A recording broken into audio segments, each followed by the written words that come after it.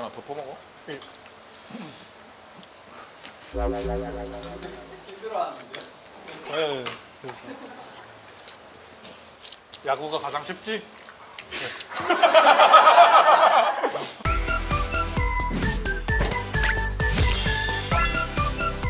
안녕하세요.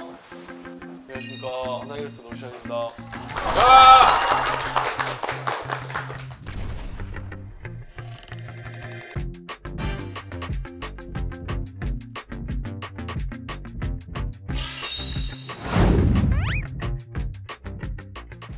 패션은 좋아하세요? 네? 옷 입는 거 좋아하세요? 네. 2023년 패션위크 참가자를 모시려고. 야,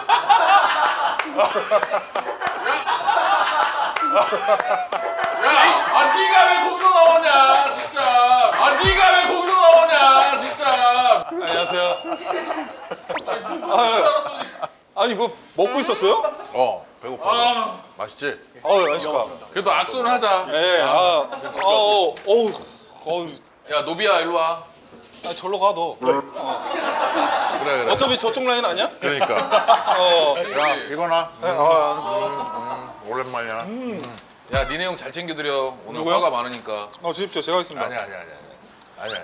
운동부가 섭외력이 이거나. 장난 아니네. 대한민국 최고의 야구 스타를 지금. 야, 우리 섭외 다 태균이가 해. 야, 너 거기 묶어서 짜증나지? 이거나 여기나 거기. 저 노시환 있잖아요. 여기. MVP를 무슨 고개를 구란. 야, 네가 고 빨리. 저 야구 선배예요. 두 분은 대결해 보신 적 있으세요? 하지 마세요. 시환이가 세상에서 제일 잘 치는 애가 얘야. 아니 사실 노시환을 불렀다길래 네. 아니 매기려고 불렀나? 제공 홈런 한 4개인가 5개 돼요 통산. 그러면 만남은 넘겼네. 네. 몇 번째 몇 타수야? 몇 타수? 정확하게 모르겠구나. 아니 안타 치면은 열받아 하더라고. 아니 홈런. 그렇지. 아니 무조건 홈런인데. 진짜요? 아니 그건 아니고. 솔직히 말해도 돼. 괜찮아, 시환아. 네가 나한테 한 얘기 있잖아. 그대로 얘기해. 그럼 유희관 선수 공을 못 쳐본 적은 있으세요?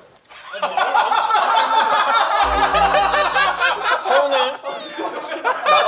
서운해. 그거 태균이 거야. 그래? 태균이 거야. 하지 마. 그거 태균이 형 건데? 나도 하나 만들어줘 짤. 맨날 알라딘만 내보내지 말고 나. 죄송한데 이게 기록이 나오네요. 검색하니까 10타수 7안타 못됐다. 10타수 7안타에 3홈런? 그냥 반이 홈런이라니까? 올 시즌 홈런왕의 밑그림이 접니다. 제가 밑바탕을 만들어준 거예요. 야, 네가 키웠네. 제가 키웠죠. 저 정도면은 방망이 좀 타격 안 될 때 언제 유희관 만나나. 집에서 맨날 유희관 언제 나옵니까? 고양이야, 고양. 이 나이라면. 그래서 고양이지, 고양. 아니 시환이는 두산하고 3연전이면 내 로테이션을 짜봤을 수도 있어. 그렇지. 이번에 들어오나 안 들어오나? 그렇지. 허리 아파가지고 시합 못 나갈 상황인데도 유희관이라고 저 괜찮습니다. 저 나갈 수 있습니다.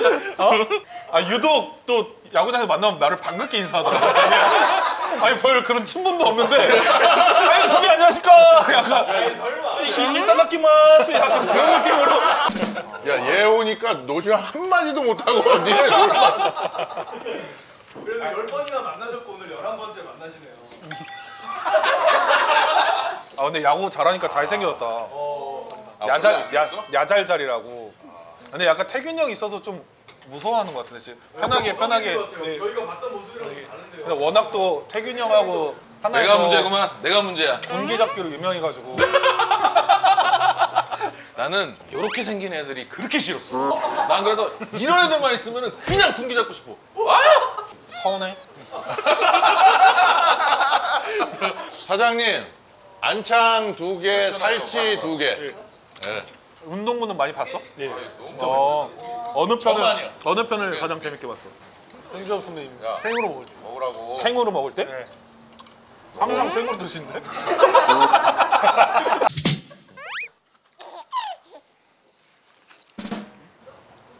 근데 바쁜데 어떻게 딱 여기 지금 최초 아니야? 시즌 끝나고 나오는 거? 첫 방송입니다. 운동부에 그만큼 또 애착이 있네.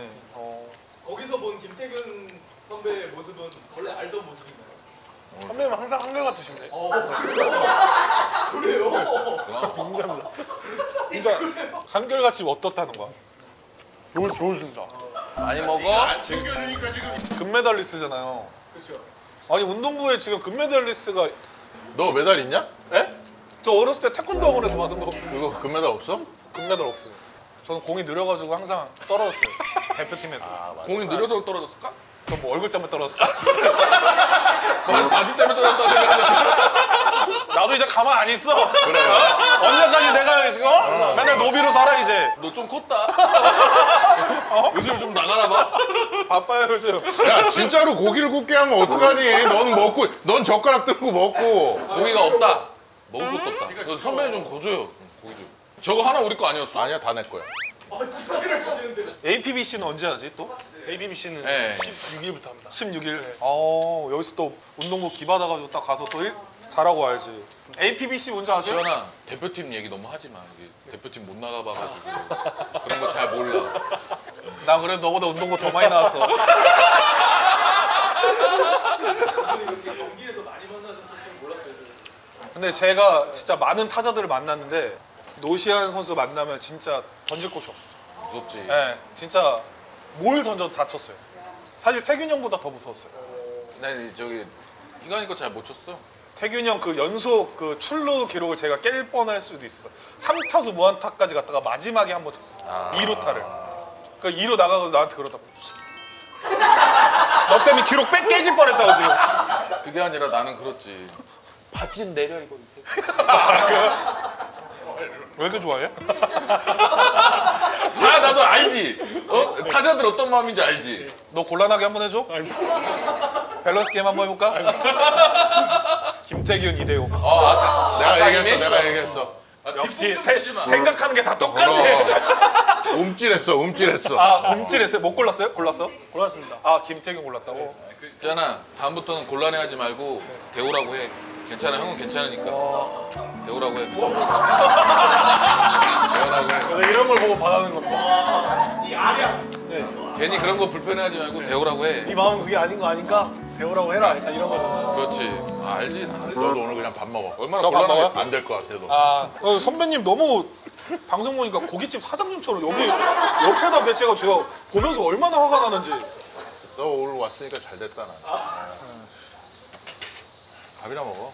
이거 맛있다, 고기. 선배님 때 소금 찍어 먹으니까 확실히 고기가 더 맛있더라. 너 오늘 하루 길어. 잘 먹어도. 아.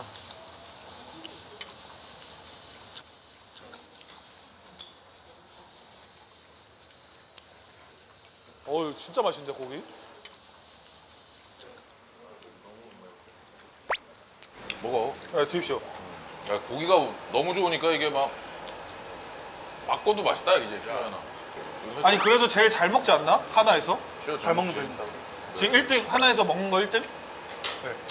포스트 김태균이 야구 말고도 먹는 걸로도 포스트 김태균이래. 얼마까지 먹어봤어? 최대. 고기 몇 인분? 고기로 말입니까? 고기는 근데 의외로 많이 못 먹고. 그럼 주종이 뭐야? 잘 먹는 거. 저 라면. 라면? 라면 편에 한 번 더 문동주랑.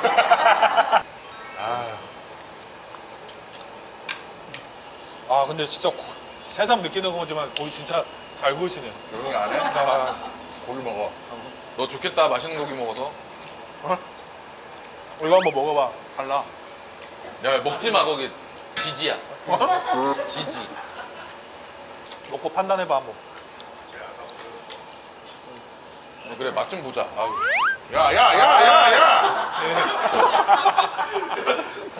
근데 시환이 앞에서 좀 창피하네요. 시환아.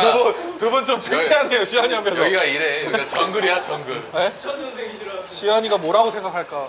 야, 맛있다. 맛있긴 맛있다. 시환아. 이거 맛집이네. 맛있다. 뭘 마셔? 원래.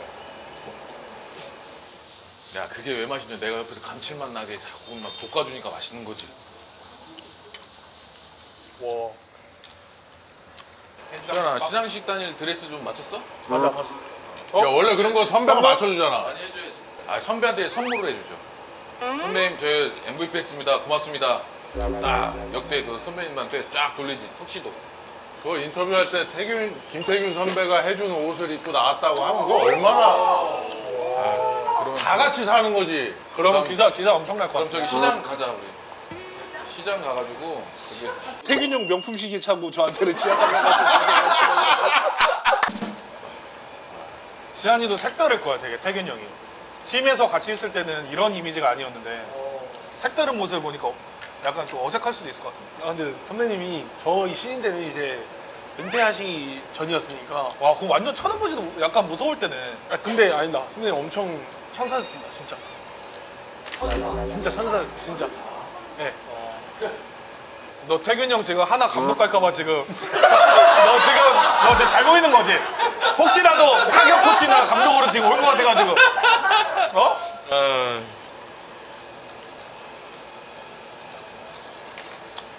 시환이가 또 유명했던 야구도 야구인데 그거 알죠? 노래. 가수지. 가수야 가수. 그 하나이글스 선수들이 그 힐링 보이스 따라했던 거 있어요. 그게 엄청 화제가 됐었어요. 시환이네 부모님도 그 성악 교수님이시지. 아닙니다. 교수님이 아니고 성악을 잠깐 해주세요. 잘 안 친하네. 왜? 그래가지고 이 성량이 좋아 시환이가 노래 엄청 잘해. 노래 엄청 잘해. 맛없지? 맛없지? 와 이런 리액션. 맛없지? 이런데 찐으로 놀랬어. 시환아 노래 한 곡 할래? 노래 진짜 잘해. 가수야. 김범수. 가수는 형이 가수잖아요. 나보단 아직 조금 이게 이 목젖이 안 흔들리는데 태균 선배님이랑 노래방 가봤어요. 잘하세요? 진짜 멋있지. 전 아직도 그 기억을 잊을 수가 없어요. 그때 태균 선배님이 야 너 노래 잘한다고 그래가지고 노래 들어보자 하고 이제 노래방에 데리고 왔어요. 진짜 노래방. 그때 정은원이라고 같이 갔거든요. 은원이 형 부르고 태균 선배님 자리였어요. 근데 그때 돌멩이 부르셨거든요. 돌멩이. 나는 돌멩이. 그거? 근데 태균 선배님이 그냥 부르시는 게 아니고 자리 일어나서 주머니에 손 넣고 이렇게 근데 너무 멋있는 거예요. 네 진짜로 아직도 잊을 수가 없어요. 그래서 은원이 형이랑 둘이 노래방 가잖아요. 그럼 맨날 따라해요. 태균 선배님이라고 이렇게. 또 후배들 앞에서 무게 잡았네 또. 나 사랑하니까 남자니까 잘생겼다 시환이가. 대전 장동건, 대전 정우성이라는 게 진짜가요? 별명이다 별명. 별명이에요? 정우성이야? 별명이요. 너도? 대전? 너는 정우성이라고? 한남 위원님은 누구 닮았다는 얘기 들으셨죠? 저요? 쟤는 올라프. 서운해.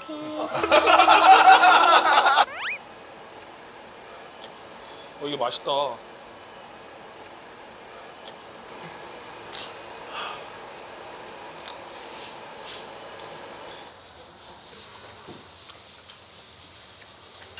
노시환 선수 올해 하는 친구분 중에 제일 기억나는 건 30개 쳤을 때 그때 아웃수 걸려 있어가지고 몇 게임 만에 쳤지? 좀 오래 걸렸지. 한 3주 정도 걸렸어요. 유희관을 안 만나가지고 오래 걸렸다. 제가 있었으면 한 40개까지 쳤죠. 그지? 사실 근데 31홈런에 101타점이잖아. 네. 이거 대단한 기록이지. 많이 했다. 맞아. 2000년대생 최초의 홈런왕이고. 네. 23세 이하 역대 세 번째 홈런왕. 그리고 또 이제 아시안게임 금메달 따서 이제 또 앞으로 이제 뭐 노시환의 시대가 아닌가. 한국 프로야구는. 네. 야, 너 내가 아까 했던 얘기 왜 또 하냐? 아유, 근데 태균 형도 노시환이라고 인정하지 않았어요? 포스트 김태균은? 이제 보스 김태균도 이제 안 어울려. 그냥 노시환. 그냥 이제 노시환. 올해 끝났. 난 올해 한 여름부터는 이제 내가 그 얘기를 많이 하고 다녔지. 이거 스팸이 나왔네. 대표팀에서도 중요한 순간마다 이번에 다 타점을 내줬는데 언제가 제일 기억나세요? 저는 일본전. 뭐 우승한 것도 좋지만 일본전 때가 진짜 힘들었어요. 일본전, 일본. 그때 선발 투수가 너무 좋아가지고.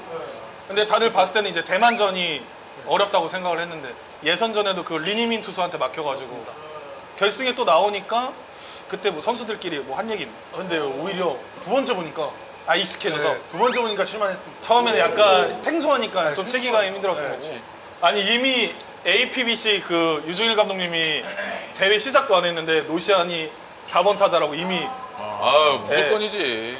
앞으로 이제 뭐 대한민국 대표팀의 4번 타자는 뭐 노시환이 이런 얘기를 좀 태균 형이 해줘야 되는데 그지? 태균 형이 뭐라고 하셨냐면 정확히 나 때는 내가 4번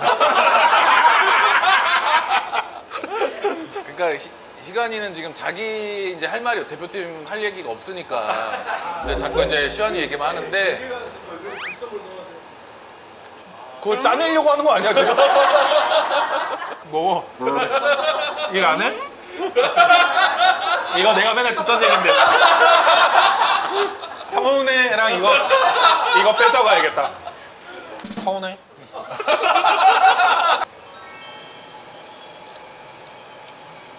고기 뭐가 제일 맛있었어? 고기 아까 살치살. 살치? 네. 가서 맛있는 살치 한 2인분만 더달라고. 별치요? 에? 심부름이야. 살치 2인분만. 와 저 고기 되게 맛있겠는데? 줘? 아니 시환이 많이 못 먹은 것 같아. 내가 고기를 잘 못 구워줘가지고 아 미안해 죽겠네. 맛있었습니다. 우리 동생 왔는데. 제일 좋아하는 음식이 뭐야? 저는 고기. 고기 제일 좋아하는 거. 맞아? 네. 제비추리는 아닌가 봐? 아니야 시환은 저거 맛있게 살치 선배님 구워주실 거야.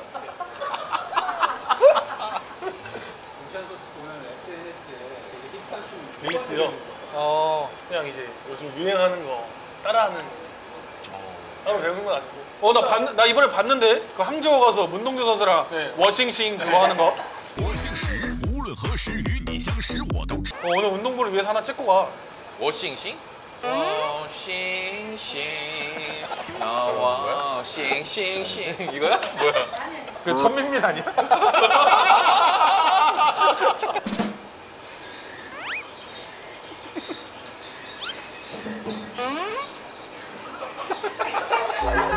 쟤 뭐야? 아 이게 있어. 봐봐. 이 음악을 입혀야 됩니다. 이제. 아 뭐야? 아이 절로 가 너. 워싱싱 아이 절로 가 너. 아우 된장국 되게 맛있게 익었다 거기. 된장국. 아 여기서 거기서 졸이면 돼요. 이거 먹어봐 잘 익었나? 감사합니다.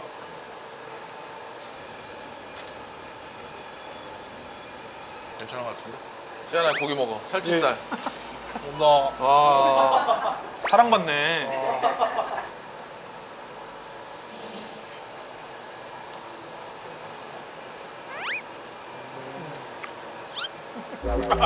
왜 내 살치 먹어, 살치 왜 내 먹어. 눈치를 봐? 배불러? 조금 내버리네. 조금. 운동부 또 나올 거지? 네. 바로 대답한다고 생각도 안 하고? 어?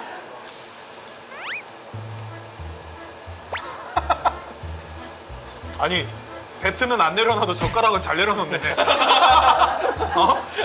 배트라고 생각하고 꽉 쥐고 있어. 어? 분기가 뭐 아, 나도 이런 내리사랑이지. 나도 여기 와서 이런 거 이렇게 배웠는데. 어? 내리사랑.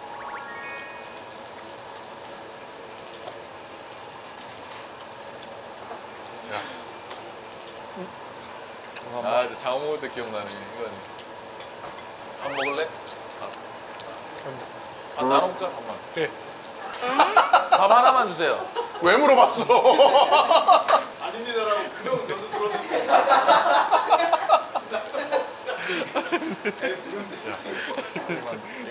시환아. 나도 줘. 아니 시환이 거 시환이. 나도 줘. 뺏기지 마. 시환아 네 거야 네 거. 이거 네 거야. 시환이 나 동생 건 안 뺏어 먹고.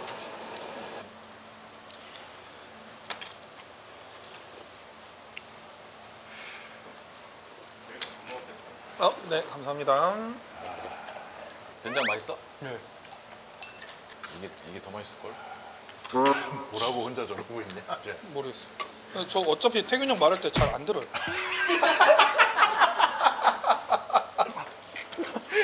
두부를 으깨가지고. 와 이거 진짜다. 된장이 약간 옛날 그 된장 그.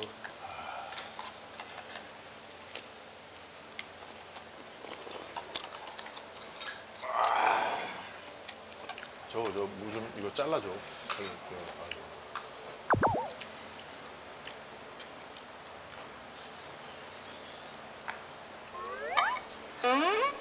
시안이 먹으라고 잘랐는데. 아니 시안이 먹으라고 잘랐는데 여기 먹어요. 야 맛있어 이모. 와. 고기 하나 올려갖고 먹어야지. 네. 근데 고기가 많이 들어간대요? 어. 처음에 잘라 드셔가지고. 그래도 하나 더 올려야지.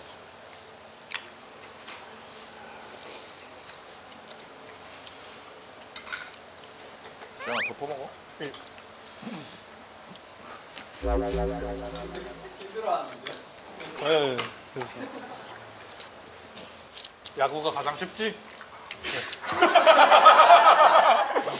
야구의 소중함을 우리 운동부에서 다시 깨워줬네. 더 열심히 해서 더 잘하겠네. 힘들 때마다 여기서 고기 먹을래? 스윙 하나 더 할래? 그럼 뭐 할래? 스윙 하나 더 할래? 그럼 무조건 홈런이지. 도쿄돔 천장까지 때리겠다. 야. 도쿄는 가봤어 잖아? 안 먹었습니다. 도쿄돔에 좀 적응이 필요해요. 어떤 적으로? 에어돔이야. 바람을 불어서 이렇게 천장을 띄우는 시스템. 그래가지고 타워가 좀 평소엔 그럼 내려와 있어? 아니. 아니 계속 띄우죠. 계속 뛰어. 그래서 계속? 들어갈 때도 어떻게 되나? 문도 이중이에요. 너 가봤어? 예? 가봤어? 아니 저도 그 왜 갔어? 응원단으로 한번 갔다 아 왔어요. 응원단. WBC. WBC 응원단 말. 적당히 해 진짜. 나도 이제 가만 안 있어. 그리고 타구가 좀 더 오래 있어 이거 이 뜬 타구가. 그리고 외야도 우리가 외야로 치면은 좀 더 채공 시간이 더 있고. 진짜 도움이 되는 건데. 그리고 그거 잘못하면 약간 귀 맹맹해. 그래가지고 가면 이거 가끔 해줘야 돼. 힘주는 거. 거기가 잘 넘어가요 타구가. 타구가 조금 저항이 그렇지. 없어서. 근데 어떤 홈런이 되게 느낌이면 달라. 둥둥둥 이렇게 떠가는 느낌? 수비할 때는 근데- 좀 다르겠다 그러면 뜬공 잡는 네, 게. 좀 적응 시간이 필요해 거기 가서 운동하고 할 때. 파치가 엄청 좋은 거 와, 그치? 오 장난 아니야. 돌이에요. 다리가. 허치도 나랑 나 닮아가지고 허치 같은 시력이면. 그러면 노시환 선수의 내년 계획 한번 들어볼 수 있을까요? 일단은 뭐 올 시즌 좋은 성적을 냈으니까 내년이 제일 중요한 것 같아요. 올 시즌 뭐 잘했는데 내년에 또 못하게 되면 뭐 그냥 1년 반짝 잘하는 선수가 될 수 있기 때문에 내년에 좀 더 성장해서 더 좋은 성적을 낸다면 그게 또 더 성장했구나를 좀 증명할 수 있는 시즌이 되지 않을까 생각합니다. 시안이 노래 한 곡 해. 돌멩이로 갈까요? 그냥? 그래. 돌멩이. 아 그게 그렇게 폭발이었나? 손을 넣어야 됩니다. 나는 돌멩이 이리 치고 저리 치여도 굴러가다 보면 좋은 날 오겠지. 이거입니다. 네. 아유 바이브레이션이 좋네. 좋아요, 댓글, 구독, 알림 설정.